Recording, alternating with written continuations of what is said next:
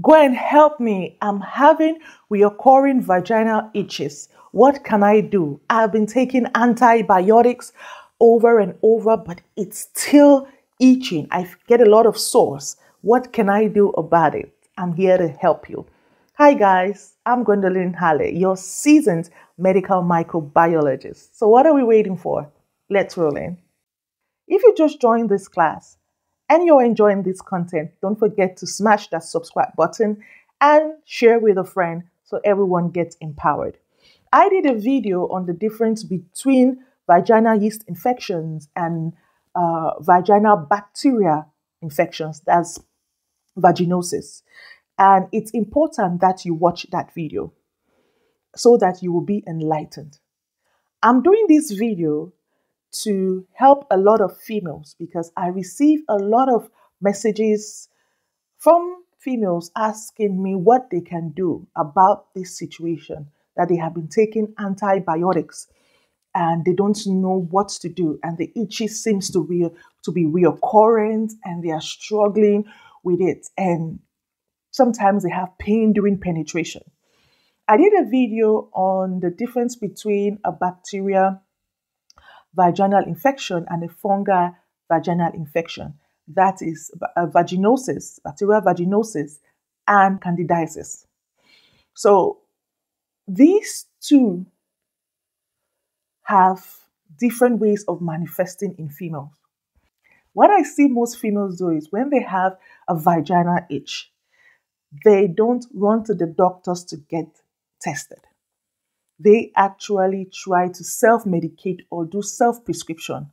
Or they go to a local drugstore and they are given antibiotics when they are supposed to be taking an antifungal.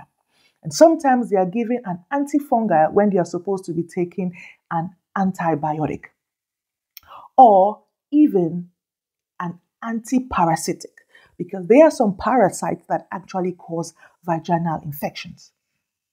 So the reason why I'm doing this video is because if you don't do a vaginal swab, and if you don't know how these microorganisms, that's parasite, viruses, bacteria, and fungi, manifest in the vagina, if you don't know their characteristics or how they manifest, or if you can't do a spot-on diagnosis, you will end up taking medication after medication and changing the flora of your vagina and making your situation worse.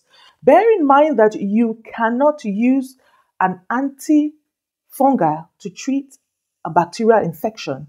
Neither can you use an antiviral to treat an infection caused by parasites. And you cannot mix them, except the drug has a combination of antibiotics and antiparasites. Most drugs have that combo. So it's very important for you to get a vaginal swab. What are the symptoms of Candida albicans or candidiasis?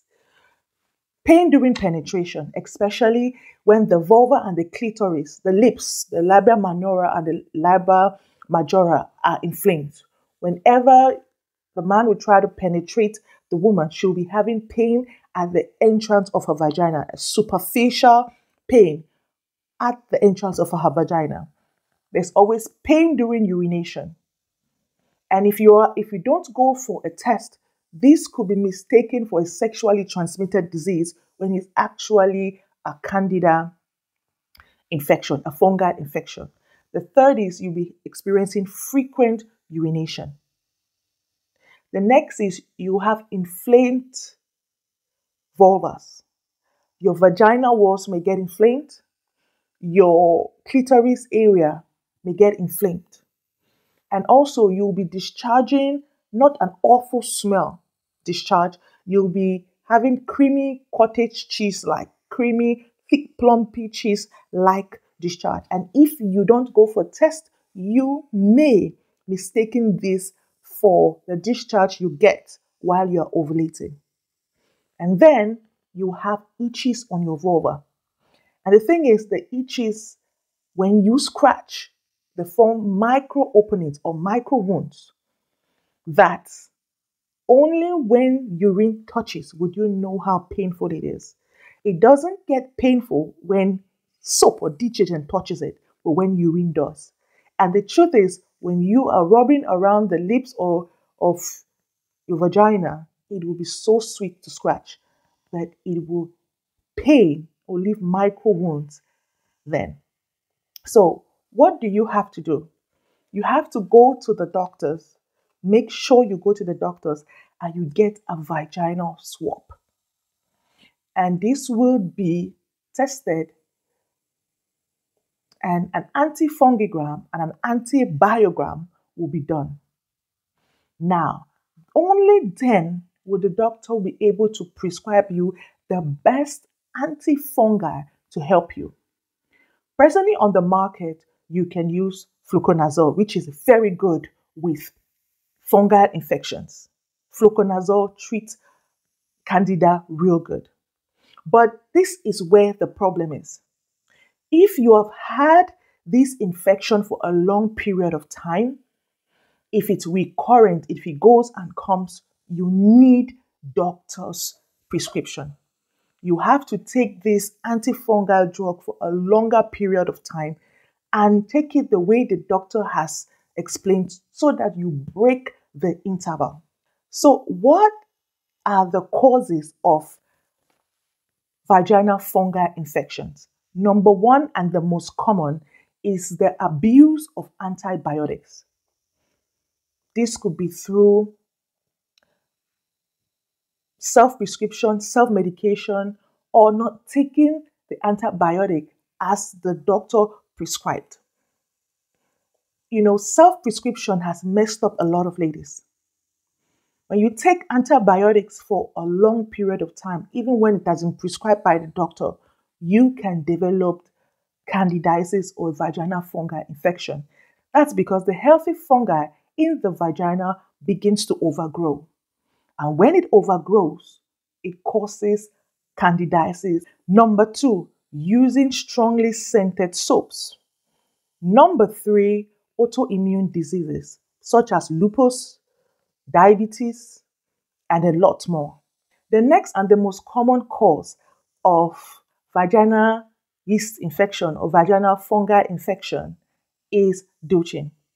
And this is very common for ladies who stuff cloves, stuff garlic, stuff things into the vagina because they are trying to clean it, tighten it, stuff alum. They are always going to have this problem.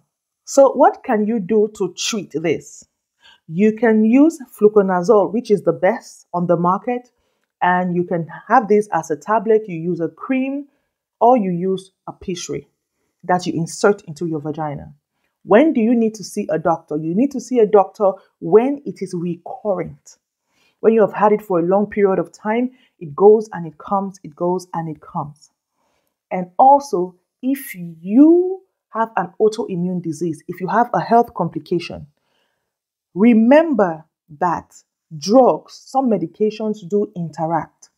And when they interact, they reduce the active ingredients, the effectiveness of the active ingredients in the drugs. So it's best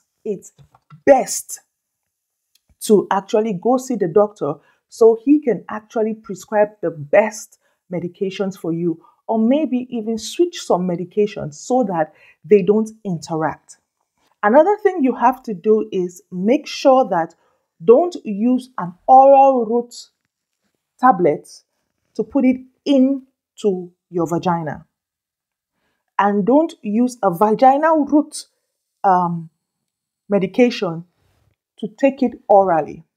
I see a lot of people who go to the drugstore pharmacy, and when they are given a fluconazole tablet, they want to insert it into their vagina. And some people, when they are given a pessary is just like a tablet. Instead of them inserting it into their vagina, they take it and they swallow it with water. You have to be very careful. Take medications like they are prescribed. Another thing you have to do while you're on this treatment is you don't have to get involved in any sexual intercourse. Whether you're married or not, just abstain until the treatment is properly done. And make sure you take the treatment at the right time. If you have had this infection for a very long period of time, when you start taking it, especially the oral root medication, make sure that if you're taking your drug, a pill at 10 a.m. in the morning. The following day, you take it at 10 and continuously.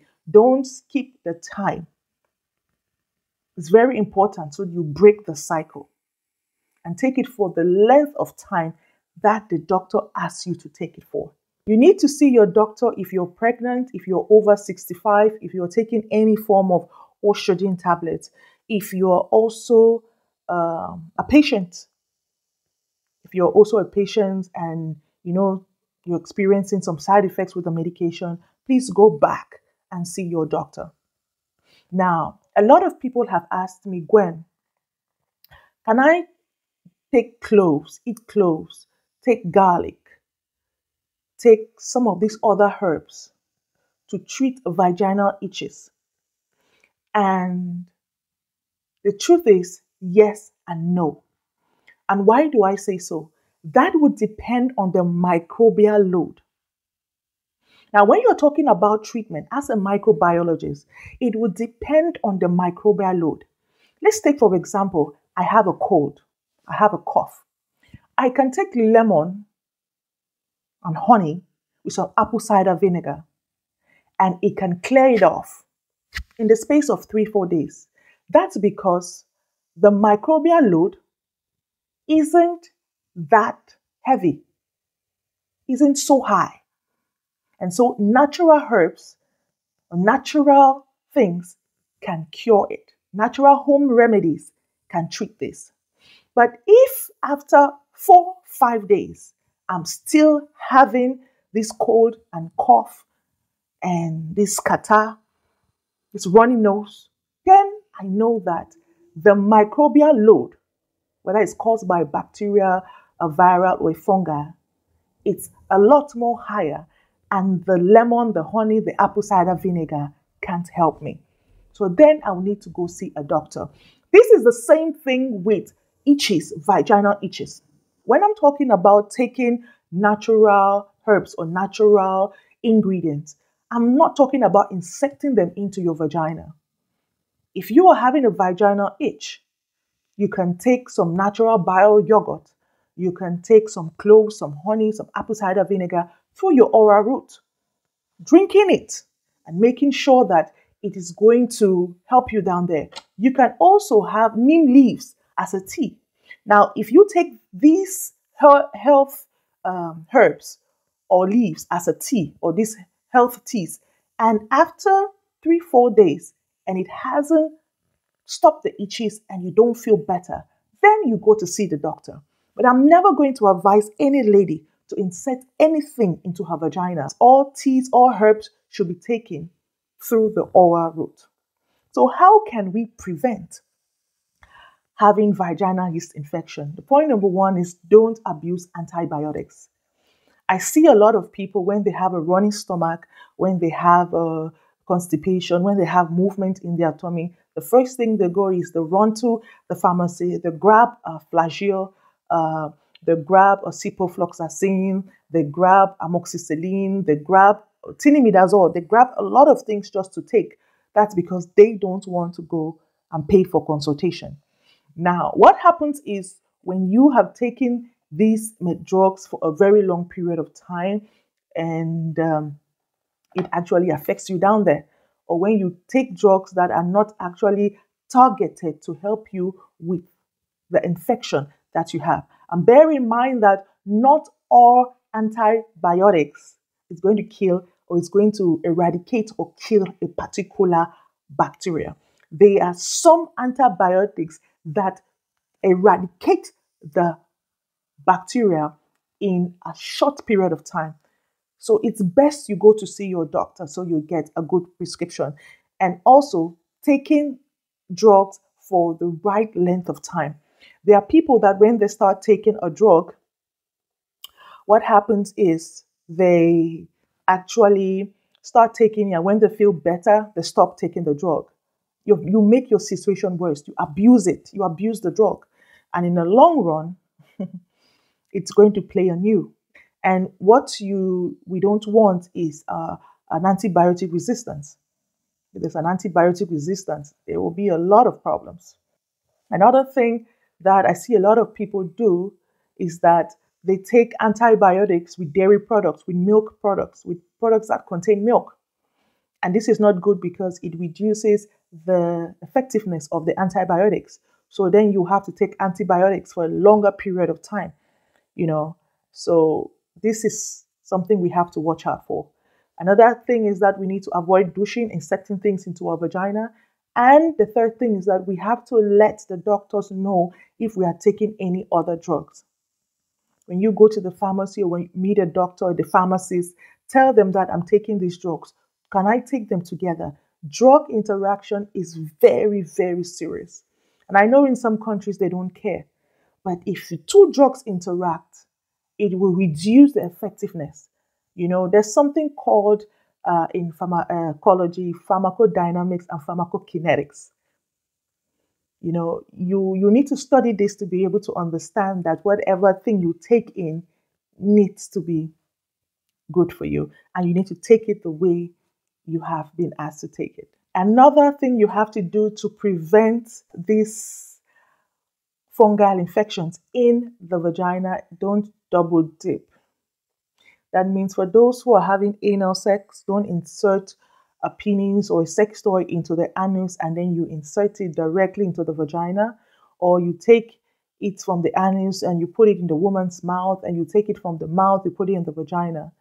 What you're doing is you're taking feces, you're taking bacteria from the colon, a fungi from the colon, from the anus, and you're bringing it into her vagina. So thank you for joining me in today's class. I remain your seasoned medical microbiologist, Gwendolyne Halle.